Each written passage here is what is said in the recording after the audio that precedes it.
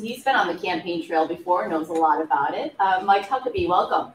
Well, thank you very much. We had a little bit of a technical glitch, but I'm glad we were able to connect and delighted to be with you. You're going to treat us to some guitar playing? I see you have something in the background there. Yeah, I'm in my music room. I've got quite a collection of guitars behind me, but a lot of stories, but we don't have time for that. I wish we did because it's some pretty cool stuff back there. So let's talk about the midterms. What are you looking at and seeing? I think we're going to see a blowout, and I know that's kind of going out on a limb, but all the signs point to Republicans having the best night of their history, I think, in a midterm.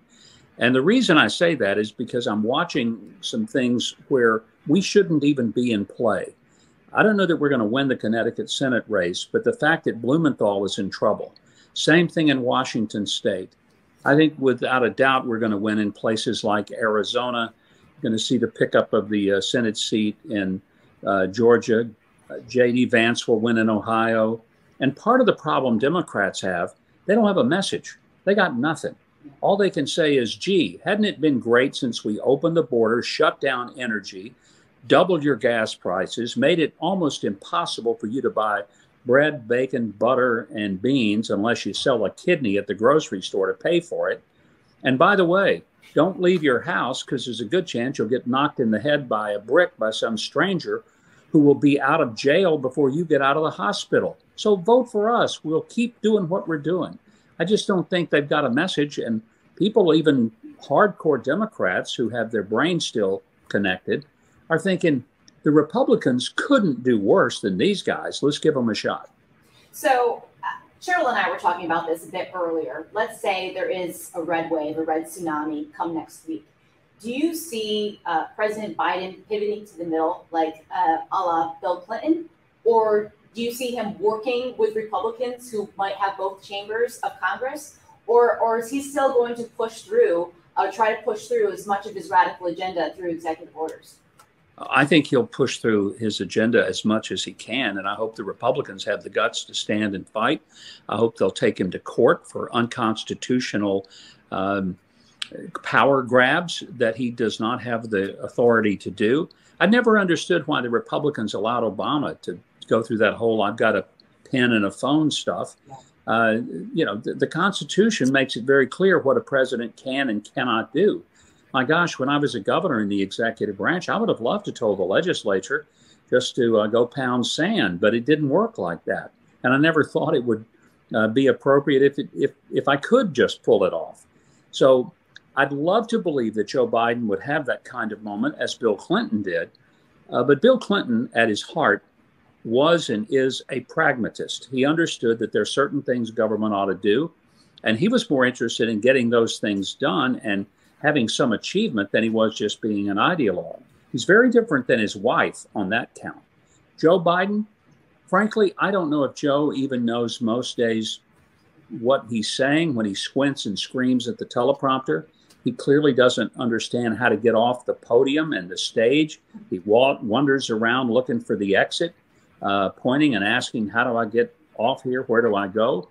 So do I think that he's going to sit down with Republicans and come up with some thoughtful ideas they can agree on? Actually, not a chance. How confident are you that when Republicans take over the House and Senate, which I think they will as well, that there will be some accountability for Hunter Biden, Anthony Fauci? Do you see any type of, I know that there has been talk about hearings, but do you see any real accountability for the American people?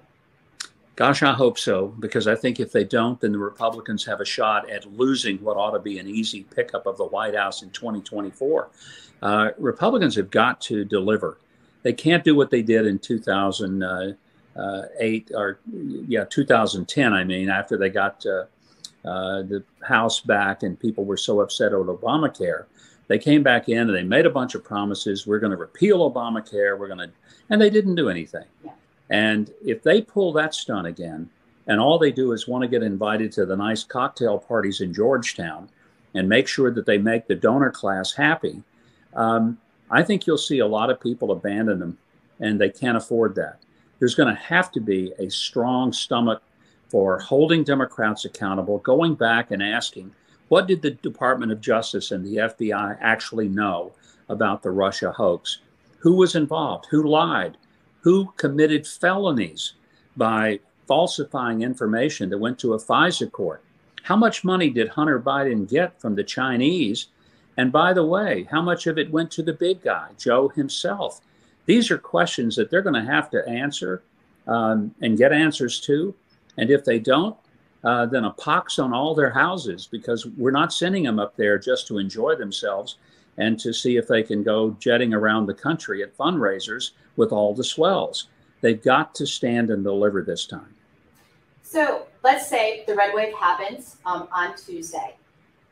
Poll after poll has shown Democrats don't approve of President Biden and would like to see a new face run in 2024. Do you think that Joe Biden will run again in 2024? And if not, who will be the leader of the Democratic Party? I'm not sure Joe will be capable of running. And I'm not trying to be unkind or mean, but I mean, we're seeing some real issues with his cognitive ability, his inability to put a sentence together and to make sense. And I think that if his family doesn't come and create an intervention, I think there'll be some prominent Democrats who will say, Mr. President, for the sake of the party and, in their view, for the sake of the country, I think maybe it would be a good idea for you to be a one-term president and go out on a bang. The question is, who do the Democrats have? It can't be Kamala Harris. She's as incoherent as Joe and John Fetterman. And her word salad speeches are something to behold. They'll be studying them in rhetorical theory classes for decades to come in colleges across the country. So then they've got Hillary, who is as old as dirt and as mean as a junkyard dog. I don't think that's going to fly. So then you're looking at, is there some centrist Democrat governor out there? I don't know. Gavin Newsom will run. He's no centrist. And if the Democrats nominate Gavin Newsom, then I think we have a real shot of running the table in 2024. Do you think the Democrat Party has progressed so far left that there's no turning back for them? Or do you think there is still an opportunity in this country for a more moderate partnering voice between parties to be brought forward? Well, there could be. We saw the Democrats lurch to the left when they nominated Walter Mondale, who promised everyone on national television he would raise their taxes. But I also remind myself that this is not the Democrat Party of our grandfathers or even our fathers. This is a different Democrat Party that is more in line with Bernie Sanders than they are with any of the Kennedys. It's just a different Democrat Party. And you don't see what at least once existed, and that's the Blue Dog Democrats who are pro-Second Amendment, some of them pro-life. Those folks don't exist. They've been drummed out of the party and sent packing. I'd like to think that it's possible that the Democrats could see the error of their ways, and maybe they will.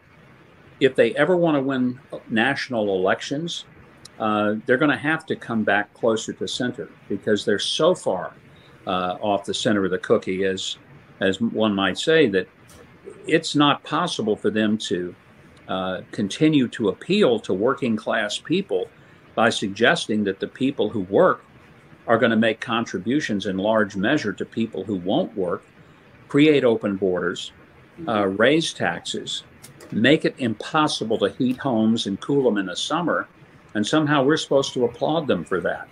So one of two things will happen. The Democrats will decreasingly fall off into oblivion, or increasingly fall off into oblivion, or they'll have a day of reckoning, and they'll put someone in their leadership position, much like Bill Clinton, who talked about being the third way, and he was not the far left person. And they had a winning message, and they won with it. I don't know if they've got that much sense left in them now. We'll see. So there's been reports that former President Trump could announce his candidacy for president the day after the election next week. He seems to be inching closer and closer toward it in every rally that he's doing. He's doing one in Iowa, which is not a battleground state, at the end of this week. What do you think the prospects of him are announcing again? And do you think that's a good thing for the Republican Party? Well, in a way, it would be good to find out, is he going to run or not? Because if he is, then I think a lot of folks step back and say, then I'm not going to, don't want to challenge him. I think if he's not going to run, it's probably a good thing to get that out there as well. But a lot of people may not understand that one of the reasons candidates delay the announcement is because the very moment that they declare candidacy, they immediately subject themselves to all kinds of legal and accounting responsibilities with the Federal Election Commission. It gets expensive, it gets tedious, and the longer that a person can hold off making that announcement, the better off they really are, unless they have to go out early just to say to people, hey, I'm really serious about running, here goes. Donald Trump doesn't have to do that. He's not going to be having to worry about name ID or even raising funds. So it's in his best interest to hold off and to kind of keep everybody guessing, so he does not put himself in that position of having to give all these reports and hiring a room full of attorneys and accountants to file them all. That's a really good point to remember. So talk briefly about Michelle Obama as a candidate, because of course, you know, she's written a book. There's been whispers for a very long time that she would be the ideal candidate for the Democrats.